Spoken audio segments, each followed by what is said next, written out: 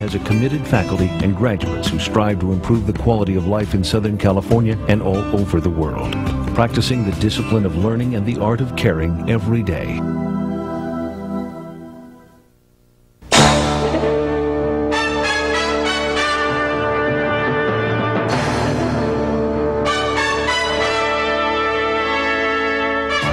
The American Health Journal, bringing you the latest information on medicine, psychology, diagnosis, treatment, and prevention. Major medical advances are made each week, and each week the American Health Journal keeps you up to date. Hello and welcome to this edition of the American Health Journal. I'm your host, Roger Cooper. In this special edition of the American Health Journal, we'll dedicate the entire show to the leading cause of death among men and women: cardiovascular disease, which affects an estimated 60 million Americans. Today we have the opportunity of introducing you to Dr. Louis Ignarro, the 1998 Nobel Prize winner in medicine. When I was in Europe, actually when I was in Naples, Italy, which is where my dad was born many years ago, this is when I first heard about the announcement of the Nobel Prize. And actually I refused to believe it until my colleague who had invited me to give a lecture showed me on the computer, in the internet, at the Nobel site, that I was awarded the Nobel Prize in medicine.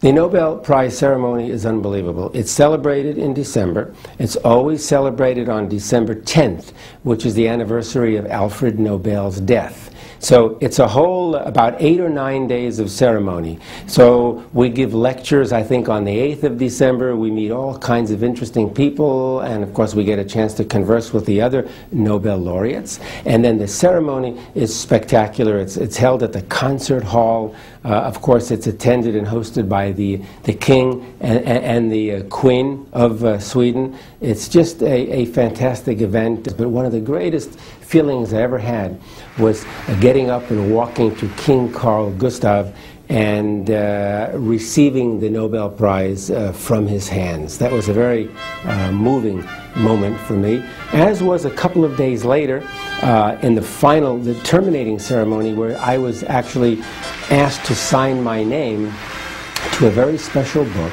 that had the signatures of all of the Nobel laureates who preceded me from 1901 through 1997. And what they do is they ask you to flip through the pages first and look at all the names and signatures of the prior Nobel laureates. And then when you get to the last page and you see your own printed name, you sign your name with a special pen that they give you. And I remember flipping through the pages and seeing all kinds of names, Madame Curie, for example, all kinds of people, Ernest Hemingway.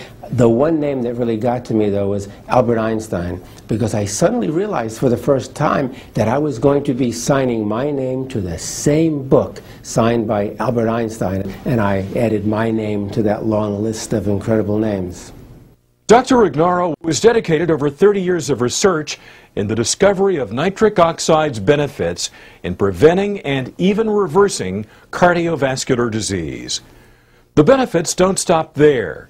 It can also reduce high blood pressure, lower cholesterol, and age-proof your cardiovascular system.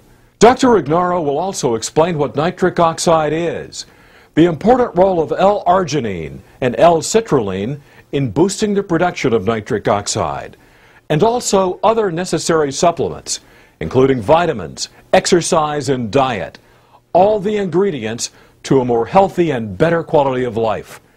Coronary artery disease occurs when there's an impairment of blood flow to the heart. The heart has its own circulatory system, and that circulatory system is called the coronary arteries. When people develop atherosclerosis or high cholesterol levels, this can result in plaque deposition, plaque formation in the arteries. And as those plaques grow and grow, they can obstruct the flow of blood. This can lead to a decrease in the flow of blood and therefore the flow of nutrients and oxygen to the heart, to the point where when you need your heart during exercise or walking up the stairs or changing a flat tire or almost anything else, if the heart does not get enough blood or oxygen, it's going to feel pain due to ischemic damage. That is essentially a heart attack. Nitric oxide is a chemical or a molecule, or you can even call it a hormone that is present in the body, which functions in certain specific ways within the cardiovascular system. It's our way of protecting ourselves, literally, against cardiovascular disease. It's a molecule, for example, that lowers the blood pressure. It's our way of preventing strokes and heart attacks. The arteries make nitric oxide for the purpose of lowering the blood pressure, improving blood flow to organs, because nitric oxide is a vasodilator. It widens or relaxes the arteries so that more blood can flow through. That's going to lower the pressure within the plumbing, within the arterial system.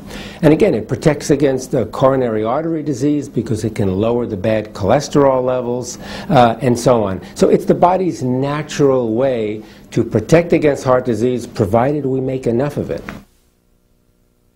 Nitric oxide is considered to be a lifesaver because it's the body's natural way of protecting against cardiovascular disease. Cardiovascular disease is the #1 killer, not only in the US, but throughout the world. And so the body can protect against all of this heart disease by generating more and more nitric oxide. When nitric oxide becomes deficient, this is when the barriers break down, this is when the protection is lost, and the individual is very sensitive and very susceptible to heart disease. And again, nitric oxide is protective because it can keep your blood pressure down in the normal range. High blood pressure causes heart attacks, causes strokes, and can lead to atherosclerosis or coronary artery disease. Nitric oxide can prevent all of these things. Arginine is an amino acid. There are about 20 or so amino acids that are the building blocks of all proteins. Proteins that you eat and proteins that are in your body, like your muscle and skin and so on. But arginine plays a unique role in that arginine is the one amino acid that the body uses to produce nitric oxide. Okay? There are two amino acids that the body actually can use. One is arginine, the other is citrulline. But the primary amino acid, which is converted to nitric oxide in the body, is arginine.